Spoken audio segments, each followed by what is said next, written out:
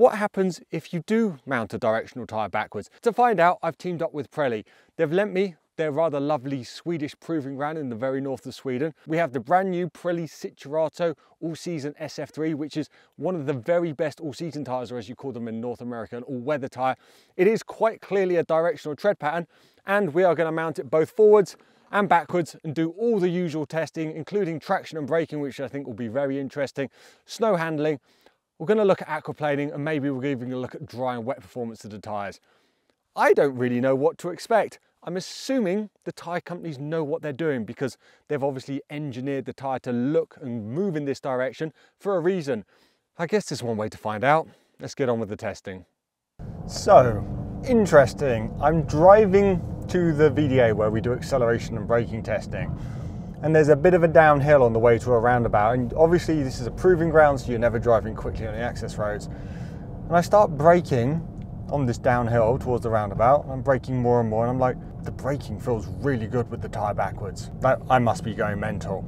And braking is the most important part of any test. It's always weighted the highest, not just in mine, but in any test.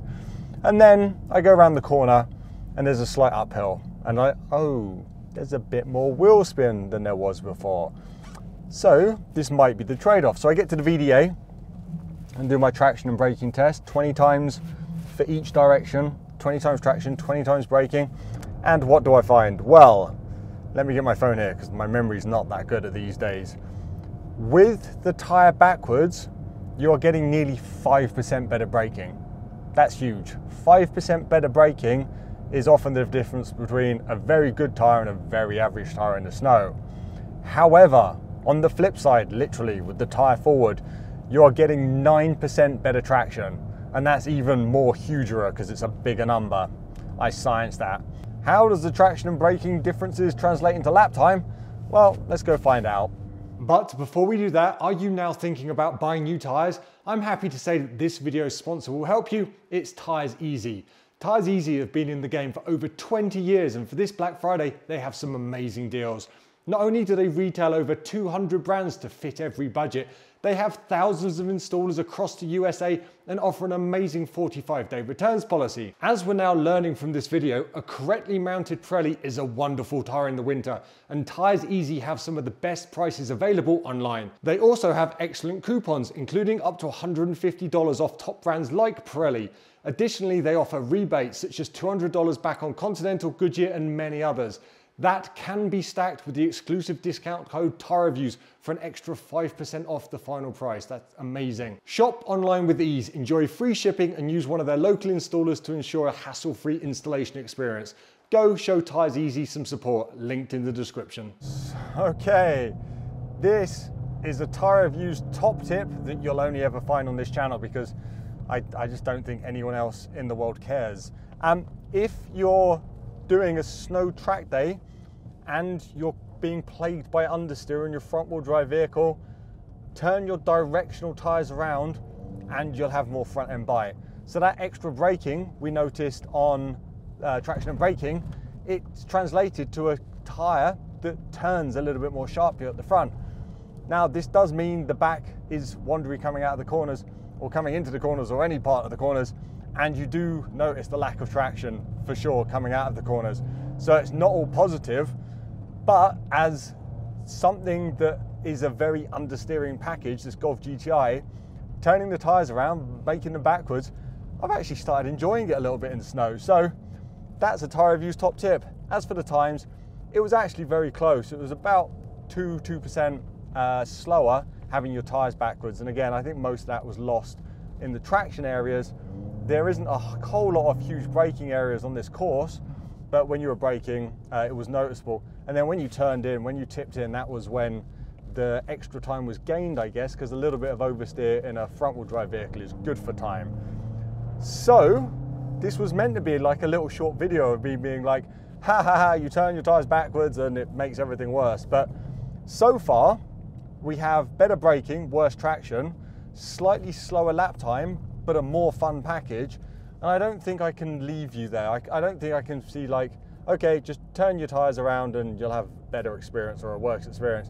I think I need to dig into this a little bit more. So I'm going to continue this, hopefully with Pirelli's help, because we're using their excellent SF3 tyre, and look at hydroplaning, aquaplaning, dry and maybe wet. Let's see. Good news, with the generous help of Pirelli, we now have data from wet and dry testing, and the results are fascinating if you're a tyre nerd, which I guess you are because you're watching this. During wet handling, the tyres felt pretty similar to each other, but with a hint of what I found in the snow. The turn-in felt a tiny bit better on the backwards tyre. Now, car balance is a very complicated thing, and it might not actually be that the front tyre was causing the quicker reaction, but now the rear tyre was worse. Either way, the difference in steering response was tiny. I'm almost certain people wouldn't notice anything, and it's certainly less than the differences between two brands of tyre in the same category.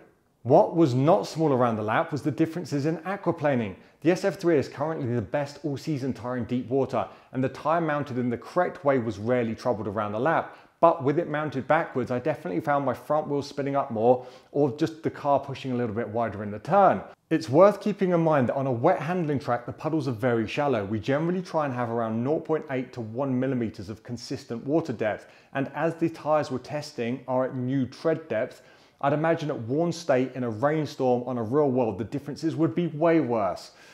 So at the end of the lap, the difference in time was just under 1 second, thankfully in favour of having the tyre mounted the correct way. For the dedicated aquaplaning testing, we do run deeper water around 8 millimeters, and this is much more than 1 millimeters, 8 times more. This highlighted the struggle of the backwards mounted tyre. In curved aquaplaning, the backwards SF3 was 10% worse, and in straight aquaplaning, it was over 13% worse.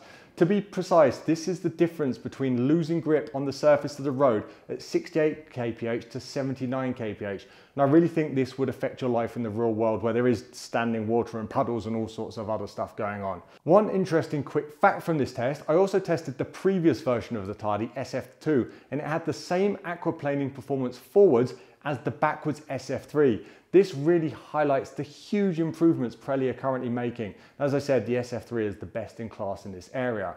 Finally, wet braking, which is a critical safety aspect for the tyres, was 4% better when you had the tyre mounted correctly.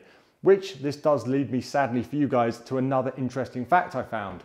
If the backwards SF3 was in my recent all-season tyre test, this tyre would have still placed second place overall in wet braking, only behind the forward-mounted SF3, but ahead of all of its rivals. So again, that's something else that highlights, even with 4% off the SF3, it's still one of the very, very best in wet braking. In dry handling, there was almost nothing between the tyres. My only notes from the dry testing was that the backwards tyre felt a little bit odd under extreme braking, but I didn't really have the vocabulary. I couldn't put it into words why it was odd. It just didn't quite sit right. Both tyres ended up on a very similar time overall. Like in wet braking, the dry braking was around a metre difference from 100 kilometers an hour in favour of the correctly mounted tyres. Finally, Pirelli kindly tested external noise as per the EU label specification, and the backwards tyre produced 0.7 decibels more noise, which is actually pretty significant.